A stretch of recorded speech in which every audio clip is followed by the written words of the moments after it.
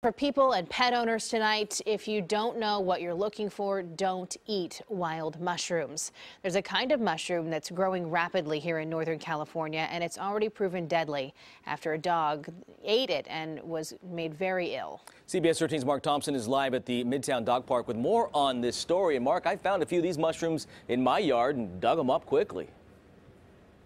Yeah, they pretty much grow all over the place, and a lot of the people here at the dog park that I spoke with, they had no idea about this particular type of mushroom. It's called a death cap, which pretty much tells you all that you need to know, except these particular mushrooms look just like any other type of edible mushroom. However, if your pet eats this mushroom, it could kill them.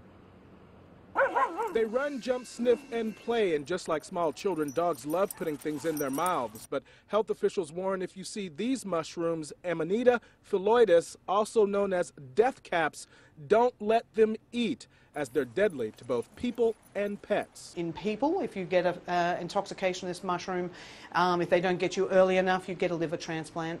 And we don't do liver transplants in animals, and so if we don't get them early enough, it is a fatal intoxication. On Monday, this 8-week-old Alaskan Husky named Griffin was rushed to the UC Davis Veterinary Hospital after eating the mushrooms growing in the owner's yard in Loomis. The death cap's so toxic that Griffin's liver failed, and despite a blood plasma replacement, the puppy died just 2 days later. What do you think when you hear information like this? It's scary. I wouldn't let my dog near any mushroom now just because I can't tell the difference between what's good and what's bad. And that's the problem. It looks incredibly similar to edible mushrooms. So if you're unsure, keep clear. It's pretty scary, although anytime we go out on a walk, I try to keep a close eye on her, make sure she doesn't wander too far away. And remember, it's not just your pets that are at risk. If that was a child, or if you picked that mushroom and ate it by mistake, it would have the same consequences for a person.